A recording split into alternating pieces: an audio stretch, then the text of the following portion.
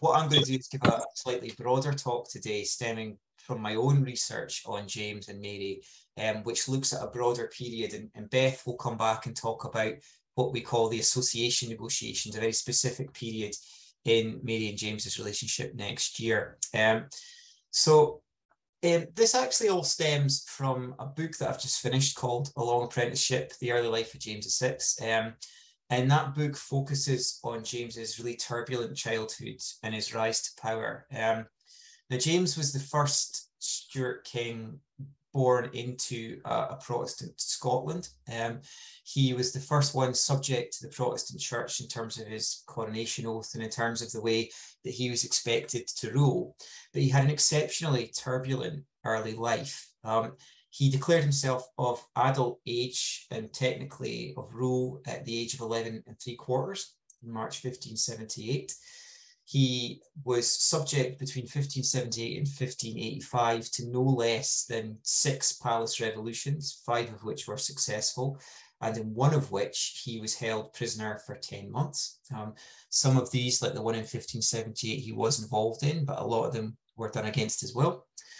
And in that book, I look at James's early life, the formative influences on him, and the people who really shape him. And that includes his surrogate mother, the Countess Mar.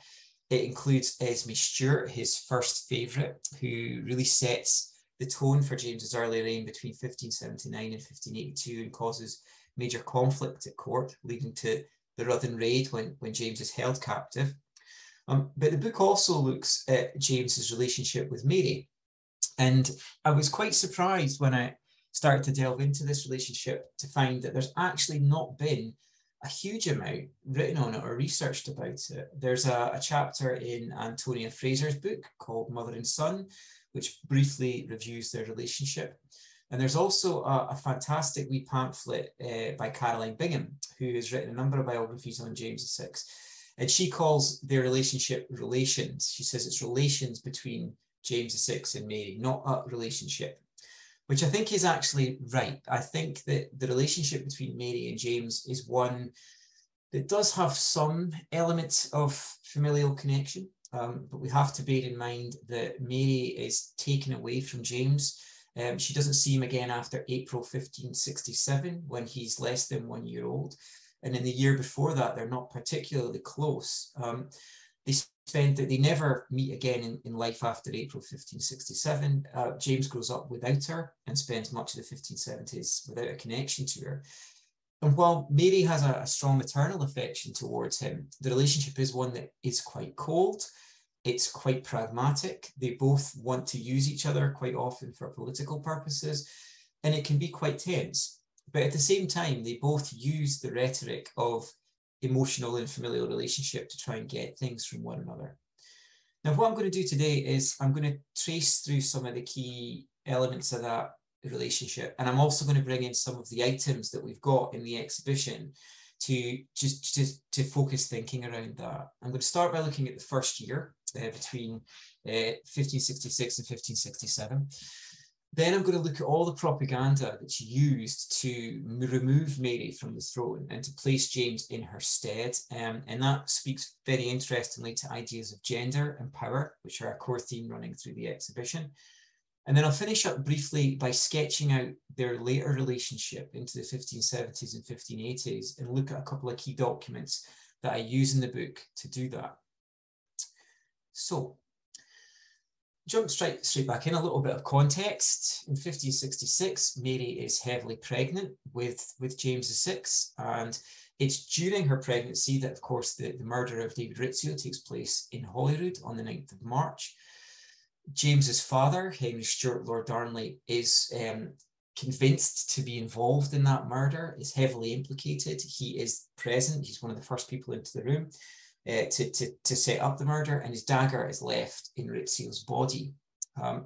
Mary at the time is held with a pistol to her side against her belly by Andrew Kerr Fawdenside. And again, that moment is a really decisive one for Mary. It makes her realise just how much of a danger Darnley is, even though she escapes with him to Dunbar with the aid of Bothwell. And it really does terrorize her. And people worry that she's going to lose the baby and that she's going to miscarry. But she thankfully is okay, despite the great trauma of it and the horse ride down to Dunbar. On the 19th of June, 1566, she gives birth to James, his full name, Prince Charles James at this point.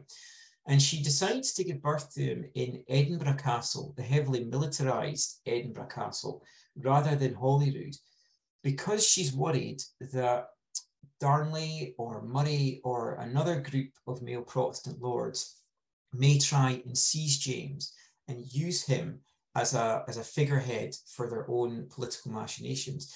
And indeed, that's exactly what happens. Mary is doing her part for the Stewart dynasty by having a child, and she knows that to further perpetuate and strengthen the dynasty, this is something she has to do.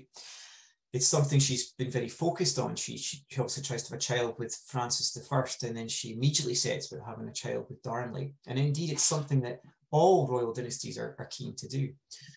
But by giving birth to an heir, she is, in a sense, setting herself up with a rival who her political rivals can use, particularly, as it turns out, because he's male, to undermine her and remove her. And this is something that Elizabeth chooses to avoid. But of course, Elizabeth doesn't have any children.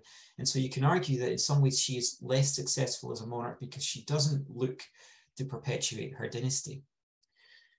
Now, we know that following the birth of James, there is a total breakdown of Darnley and Mary's marriage. There is the famous conference at Craigmillar where they discuss what to do with Darnley, and Mary possibly looks through her fingers at the idea of having him murdered. But it's certainly noted that something has to be done to Darnley. And at the same time, there is a rumour that Darnley will use the young James to seize control, to create a plot where he could place James on the throne and rule as I suppose, the crown father, if you like. Now, that doesn't stop Mary from using James as a tool of international diplomacy and propaganda right from the moment that he's born. Before he's born, she's using James to secure favour with Elizabeth. She immediately asks Elizabeth to be godmother, and that's again how Elizabeth finds out about James's birth. She then, on the day that James is born, both Darnley and Mary are sending letters to other heads of state asking for various favours, including troops and money from France and further support from England, because they now have an heir. And then Mary, of course, throws a huge and lavish baptismal celebration for James on the 17th to 19th of December 1566. It's been argued that that event was modelled after similar Renaissance fetes that Mary had seen in France during the reign of Henry II, and that it possibly echoed a similar fete put on by Charles IX in the early phase of the Wars of Religion in the 1560s, to look at reconciliation between rival factions in France. There is a large programme of events, including the baptism itself. There's a dinner where nobles of both Protestant and Catholic sides in Scotland are serving all the assembled guests as a way of showing love, unity, and reconciliation in Scotland. There is a hunt, and there's poetic recitation, and Mary is portrayed as both the refounder of an Arthurian dynasty and as Astrea, the goddess of wisdom in this. And she's also puts on a giant, what we call feu d'artifice, a big set piece in the garden of Stirling Castle. The message, I think, of this is debatable. It's hard to see if there is a big political message to it, but it's clear that Mary is saying through her son to Elizabeth, as is recorded in a poem by Patrick Adamson, that the importance of kingship is eternal. It will be in the power of the Stewart family, and the British crown that awaits the Stewart dynasty under Mary and her children and her grandchildren. This is a sketch done by Historic Environment Scotland of the feu d'artifice. This is the giant papier-mâché and wood fort that would have been outside Stirling Castle, which would have been assaulted by mock armies, a huge big display just outside the castle. And the whole event was capped with fireworks. So a really great PR spectacle for Mary and a high point in what was a very, very difficult year. Now, as many of you will know, events rapidly fell apart after that. Darnley was murdered at Kirkerfield in February 1567. There were many people who it could have been, but the finger was pointed at Mary's ally, the Earl Bothwell. Bothwell himself manages to escape guilt at a show trial in April 1567, but then he goes and possibly coerces Mary. She may have gone willingly, but it seems likely that he probably seized her and took her to Dunbar Castle, where he probably raped her and then forced her to marry him. Although again, the events are highly debated. In doing so, the political community align against Mary and Bothwell. And then at the Battle of Carberry Hill, Mary is forced to surrender and Bothwell flees. And then following that, James himself is crowned as James VI. It triggers a 6-year war where there are a series of regents, beginning with James Stewart, the Earl of Murray, Mary's half-brother, and then James's grandfather, Matthew Stewart, the Earl of Lennox, and James's guardian, John Erskine, the Earl of Mar. It's a very complex war. I won't go into it in great detail, except to say there are two rival factions, the King's Party and the Queen's Party. They're not split sort of pro-English, pro-Protestant, pro-James, and pro-French, pro-Catholic, pro-Mary. Their religious, dynastic, and political motivations are very porous, and indeed people move back and forth between the two parties. But protection of the family patrimony is a key driver. But what's interesting is the King's Party are far weaker in terms of political control, in terms of the land they control and the number of men and manpower they have. And part of the reason they're able to retain control is by using James as a figurehead against Mary, and by using her gender against her, and using their relationship to cement opposition against Mary. And I'll show you some examples of how that propaganda is used to portray their relationship. Firstly, there are a series of proclamations put out both by Mary and the King's men, suggesting that James is being protected by each of them. And Mary releases a proclamation saying that in James's good success, her joy consists. And without him, Her Majesty could never think herself in good estate. But yet she sees that people are busy in his infancy to get to build a faction around him and to try and take him from her. But she says, he is absolutely my priority in life, and everything I do is to protect his future throne. The King's men respond initially when Mary's married to Bothwell by saying that they're purely interested in attacking Bothwell as a threat to Mary and James. They say he's ravished the Queen. They say that he's going to kill the young James. But increasingly, and certainly by the time of Carberry, their proclamations are saying that Mary and Bothwell are a threat to James, that they're trying to undermine the Stuart throne, and this infant king must be protected. Now, Mary herself signs a series of abdication articles that focus on her gender, and I'll show you an example in a moment, but they defy internal logic when you look at what she actually says.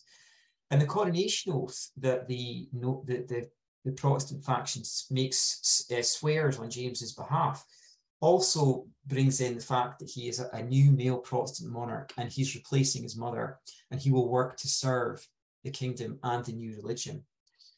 This portrait here, incidentally, is one that's done around 1583, and it itself is a propaganda piece.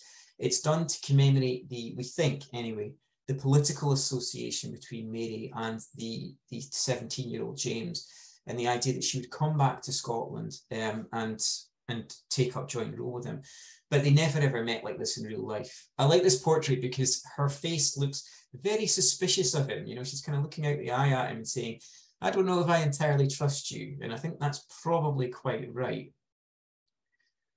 Now, what's interesting about this text here is this is the Act of Parliament that confirms Mary's abdication, and it's based on the letters of abdication that she signs. And in our portrait done by Gavin Hamilton in the exhibition, you can almost imagine the document on that table being this one. I don't think it's written by Mary, but what it begins by, it focuses on her frailty as a woman. It begins by saying, not only is our body, spirit, and senses so vexed, broken, and disquieted, that no longer are we of ability in any manner to endure such great and intolerable pains and travails.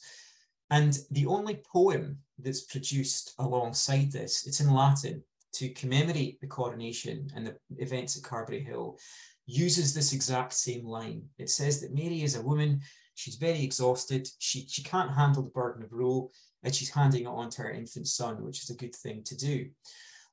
But as Mary goes on into this text, she then says that she's worried that if she dies, her son won't have secure succession. And in case she's taken from this life during the time of his minority, it's doubtful that he would accede to the throne successfully. But then she goes on to say, the best thing I can do is I won't raise him myself, but what I'll do is I'll hand him over to a group of my Protestant enemies, the Earl of Morton and his kinsmen, to raise James. So the logic of the abdication document is complete nonsense. Why would Mary give up her son if she's worried about him being secure and succeeding? Why would she just renounce all rights to the throne and hand him over to the people that she's most scared of in Scotland? It's clearly a document that's made up by them, using the relationship between mother and son for political purposes and saying that her gender limits her ability to rule. Other propaganda is used to portray Mary as evil, as a murderess and adulteress, and uses James as an innocent figure to do that. This is a sketch in the National Archive that was sent to the English government by diplomatic agents, and it shows the death of Darnley at Kirkfield in the top right corner. He's lying there with his head down towards the bottom of the screen, and the body of his half-naked servant is just above him.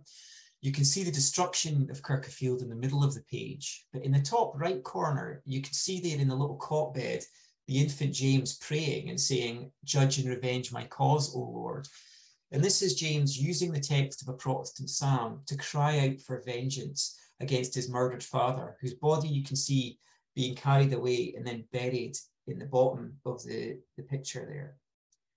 Now, that image of James was used in banners and proclamations around Carberry and in Edinburgh itself when Mary was being marched through the town. You can see another example of it here where James is saying, "Judge and revenge my cause, O Lord," over Darnley's body.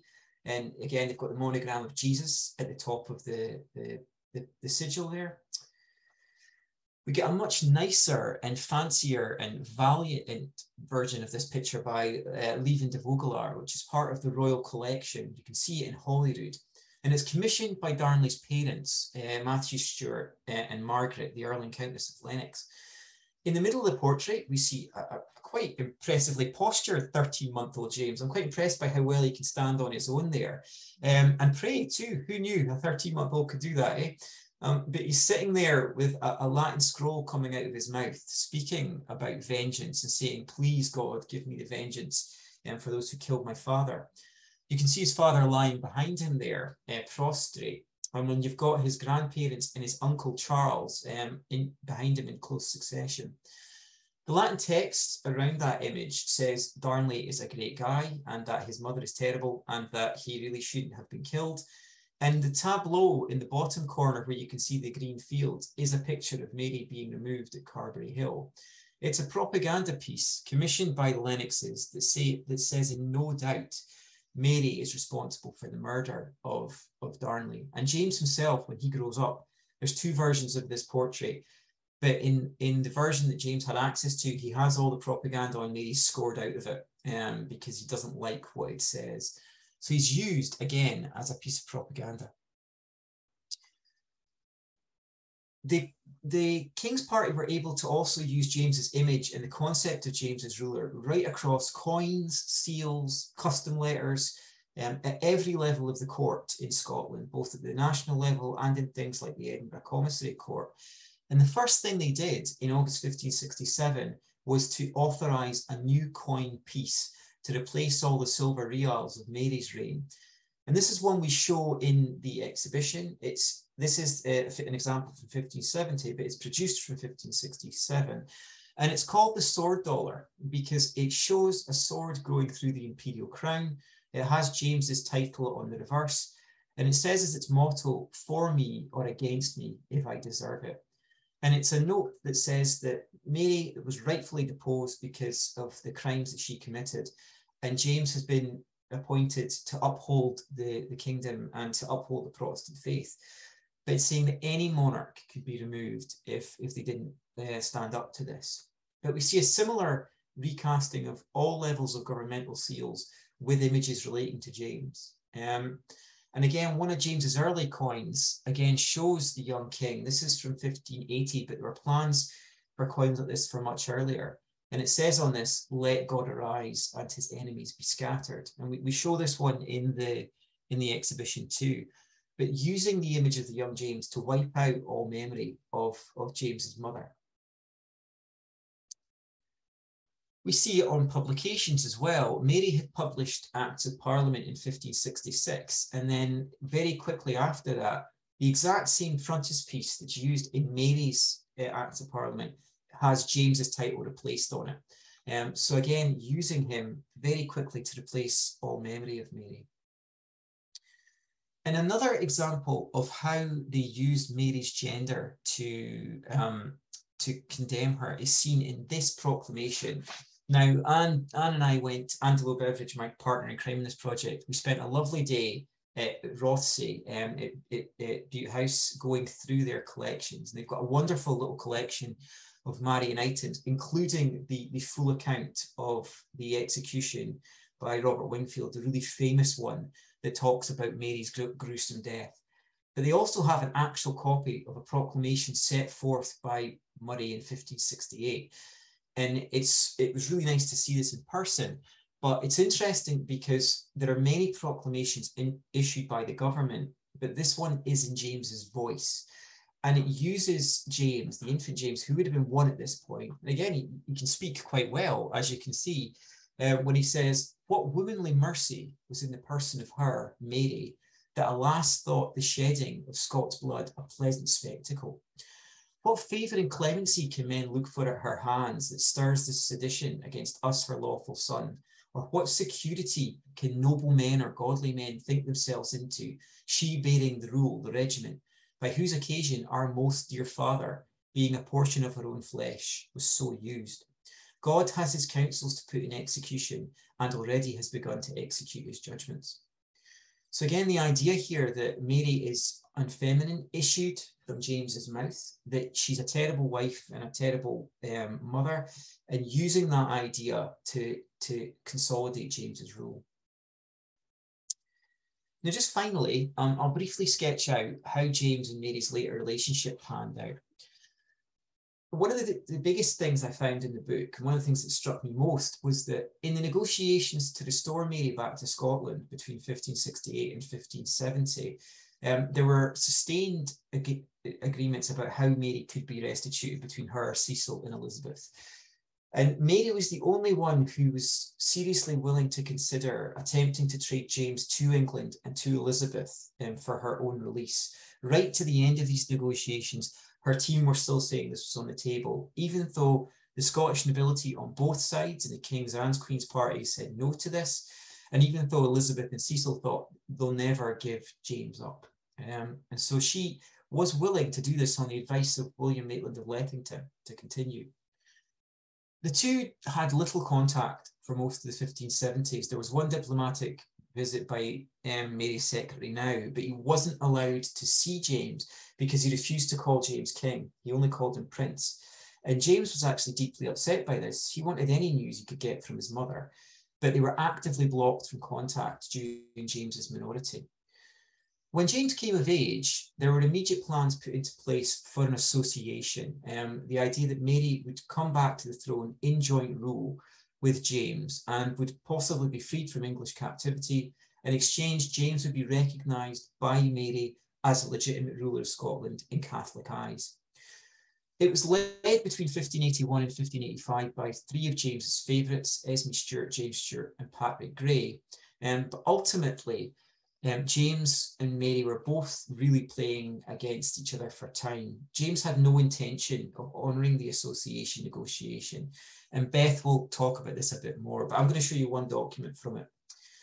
When James signs the Treaty of Berwick, an Anglo-Scottish peace and mutual defence treaty in July 1586. He completely loses any interest in his mother, and already his interest in her had been waning from the beginning of 1585, when this treaty was really beginning to develop. And James is faced with a really staunch decision in 1586, when Mary is found guilty of treason in the Babington plot. Does he protest with military strength? Does he really go after Elizabeth and complain bitterly about this, knowing that he too could be attainted as a traitor and lose his place in the English succession? Or does he stay quiet about it and allow his mother to be tried and executed? Well, initially, he doesn't take the accusations against Mary and the sentence seriously. He thinks that Mary will just be put in prison. And when he realizes that they are talking about executing her, he sends a small delegation led by William Keith and Archibald Douglas down to England in the winter of 1586.